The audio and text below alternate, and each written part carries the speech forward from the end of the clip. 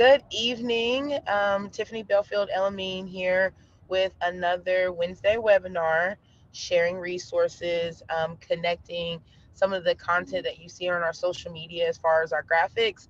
What does that mean? Why am I taking this survey? What's this assessment mean? So today we're going to talk a little bit about the Feeding Kentucky assessment tool that has been posted. What is that all about? I'll walk through the survey and then we will introduce our guest speaker.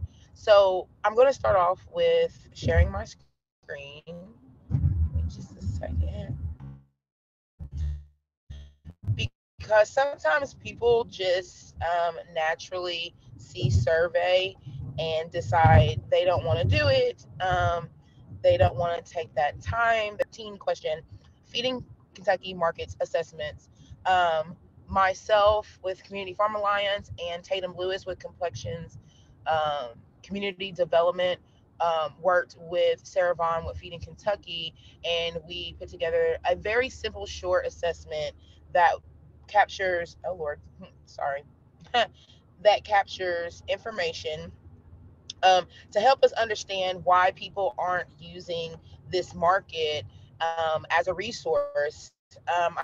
I know a lot of farmers like to give their food away, and that's wonderful.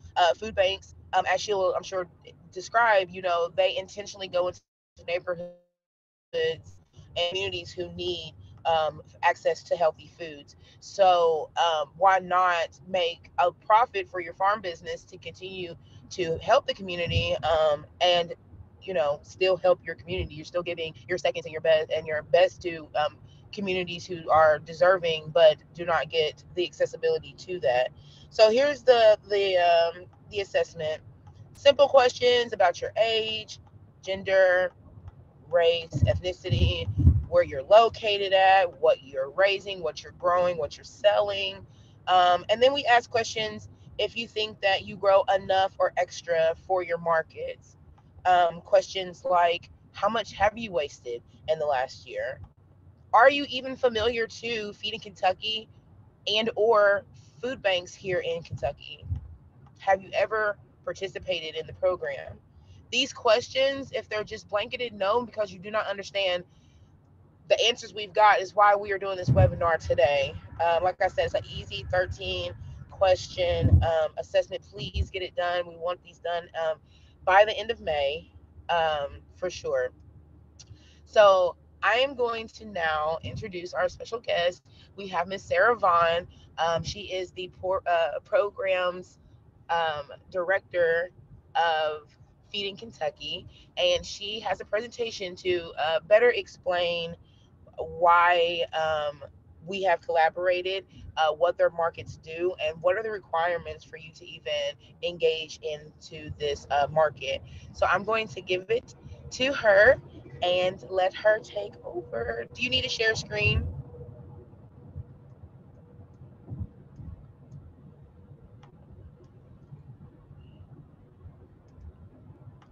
I will make you co-host so you can share screen. There you go. Alrighty. Well, welcome everybody, and I'm glad that you're able to join us for our, what did you call it, Tiffany, your Wednesday? My Wednesday webinars. Wednesday webinar. Yeah. That's very neat. And I'm happy to be here and to talk to you a little bit about our Farms to Food Banks program. And let's see here.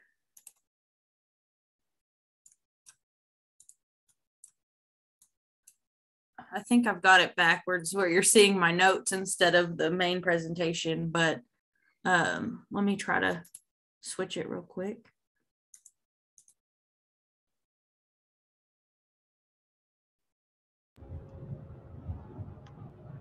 Okay.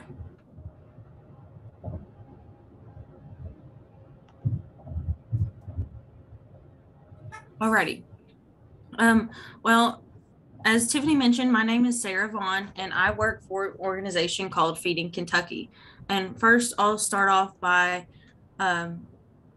letting you know, like, more about what Feeding Kentucky is, because a lot of people aren't aware. but we are a statewide network of 7 food banks and over 800 partner feeding organizations, such as food pantries, soup kitchens, and shelters. As you can see from the map on your screen, we collectively, we serve the entire state of Kentucky with partnerships of our 7 food banks. And to give you an idea, there's a difference between a food bank and a food pantry, and those terms are kind of used interchangeably, and so it gets a little bit confusing, but there actually is a difference between the two. So a food bank is a large distribution center, kind of like I think of like a Sam's Club or a Costco, where there's big racks of shelving and food items in bulk. And then the food pantry is the local agency where people who are in need of food would go to get the food. So the food banks usually distribute the food out to the food pantry. And Feeding Kentucky is a network. Like I mentioned, we serve all 120 counties in Kentucky, and we reach an estimated 1 in 7 Kentuckians each year. That includes seniors, children, just anybody who needs access to food. And last year we distributed the equivalent of 79 million meals across our network. And we have a few main goals that we do as an organization. We try to increase the quality and variety and nutritional value of food that goes to feed people in Kentucky. And we advocate and try to educate the public about the issue of hunger in our state and what they can do to help. And then we're also there to help when there's a disaster in the state. So like when the tornadoes happened in Western Kentucky, we were collecting donations that we could give to the food banks that were affected and help them rebuild and feed those who had been withstood the tornado. And we also try to coordinate food donations to them as well. We had a lot of people stepping up wanting to donate food after the tornadoes happened. And then we just try to build alliances and partnerships that impact hunger relief in Kentucky, similar to the partnership that we have with Tiffany and Community Farm Alliance. We partner with groups that have similar missions to us because we can do more together than we can by ourselves. But that first bullet point about increasing the quantity of food and the nutritional variety, one way we do that is through our Farms to Food Banks program.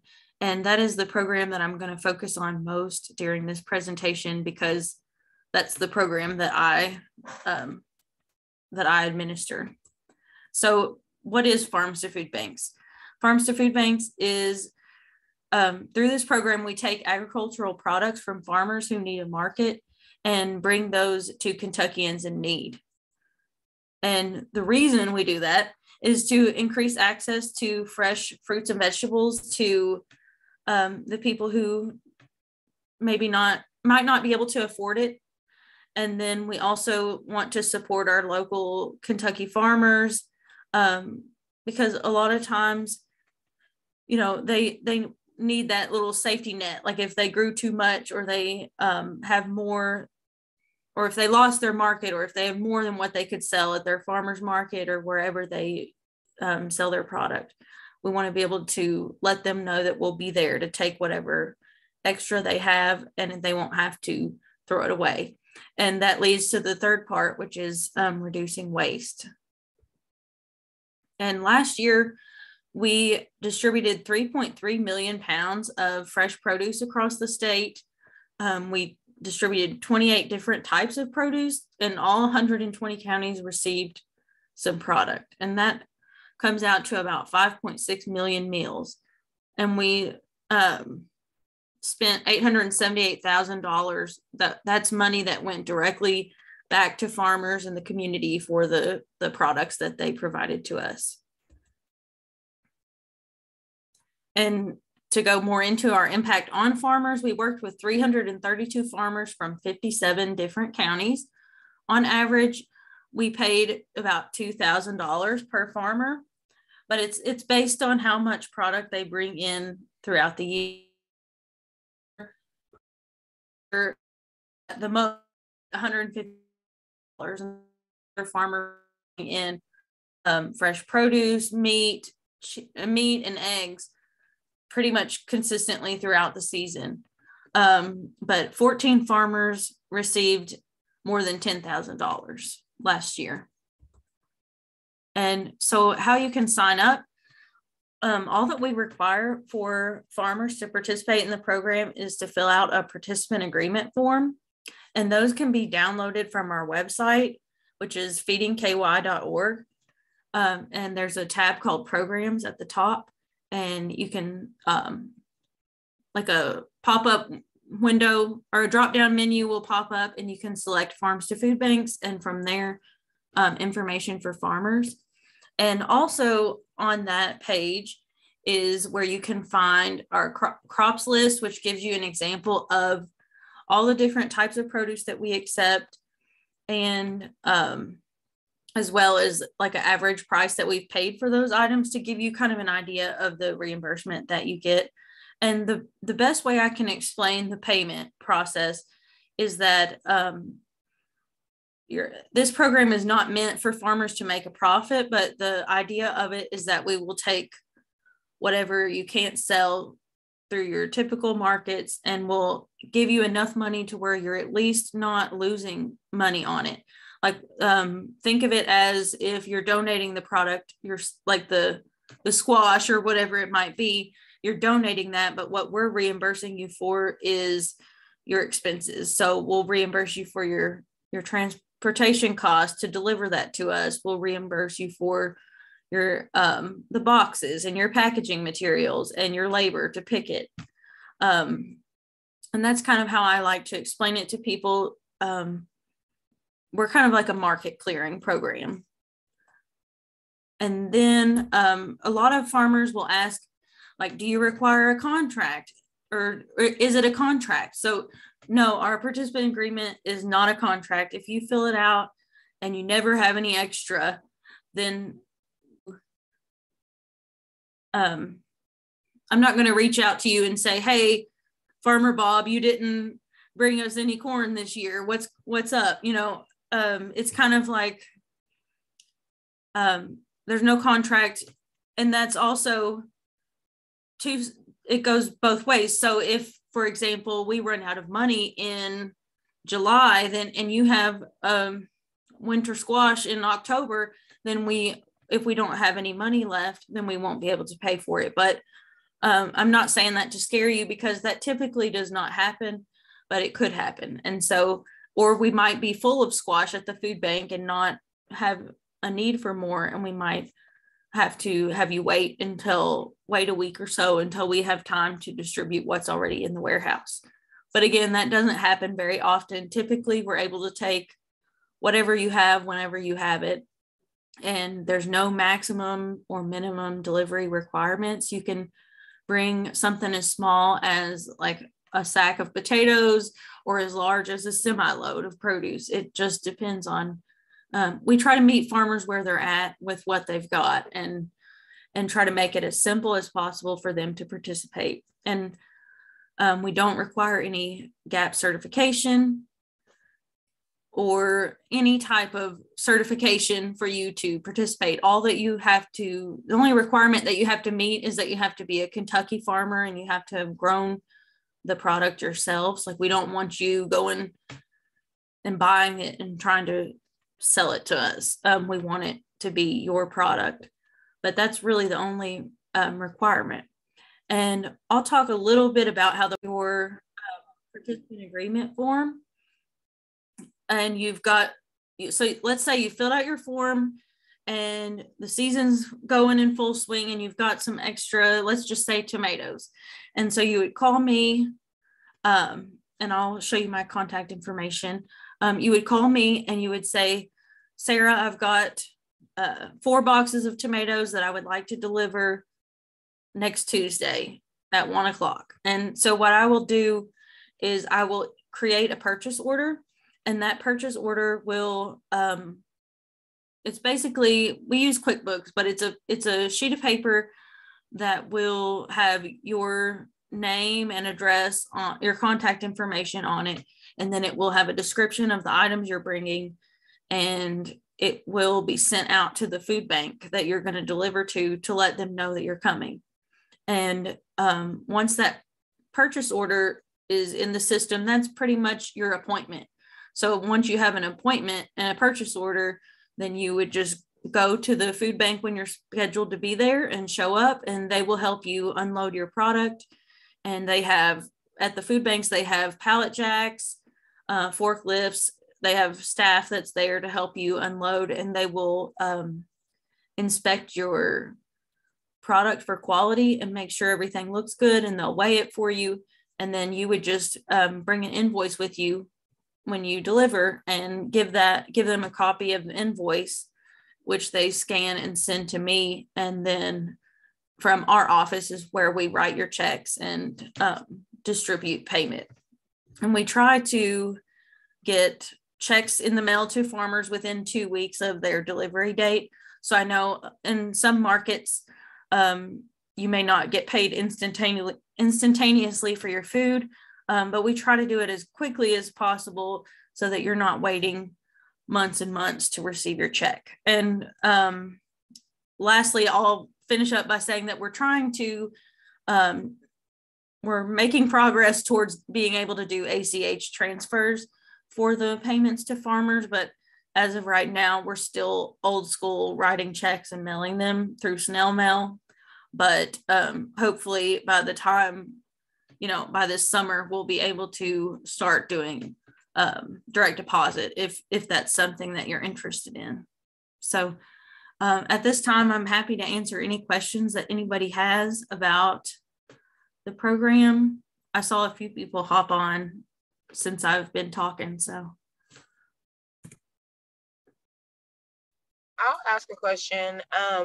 So is there a like a designated time to apply? Is there an open window? When is your season?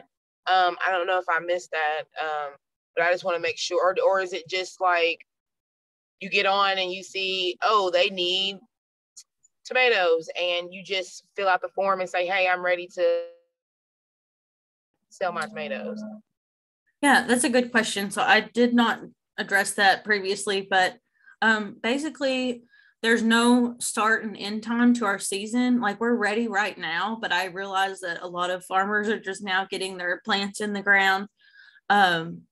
So we typically, our season will start at the end of May and really start ramping up in June, July, and August. And those are our three busiest months. But of course, we will accept produce through the fall up until it frosts. As long as you guys have produce to deliver and we have money available to pay you for it, we will take it. So there's no start and end date. And the participant agreement form that I mentioned, there's no deadline to fill those out. You just need to have one submitted to our office before you deliver. And we ask farmers to fill those out every single year just to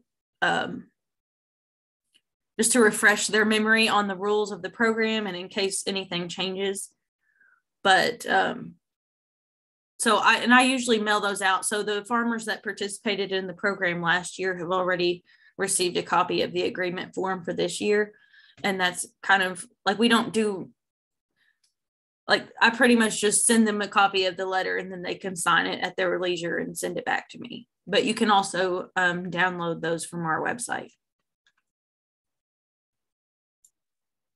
Awesome. I do know, I at least know one or two of the people on, and I know that they're just wanting to know more information to move forward, or they are in the process of building their farm operation. What's a plant to be able to have extras to sell. Can you of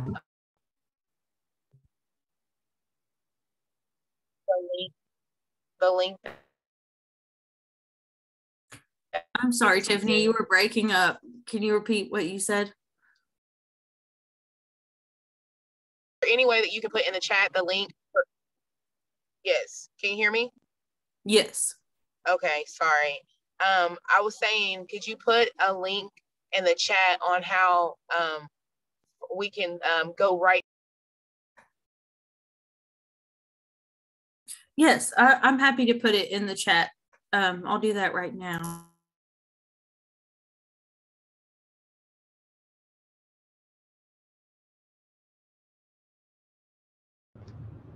Can you hear me?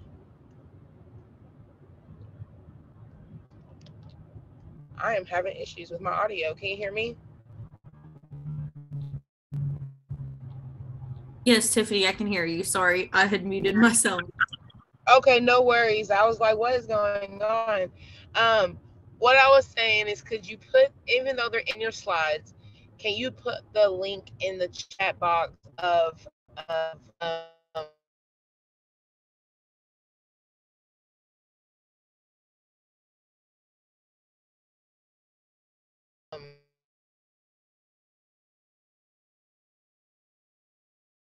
lot of farmers are in the space of where they're trying to figure out what to plant.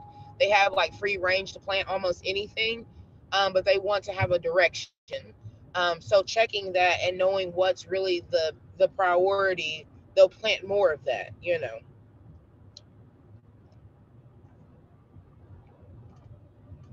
Yes, there it is. Awesome.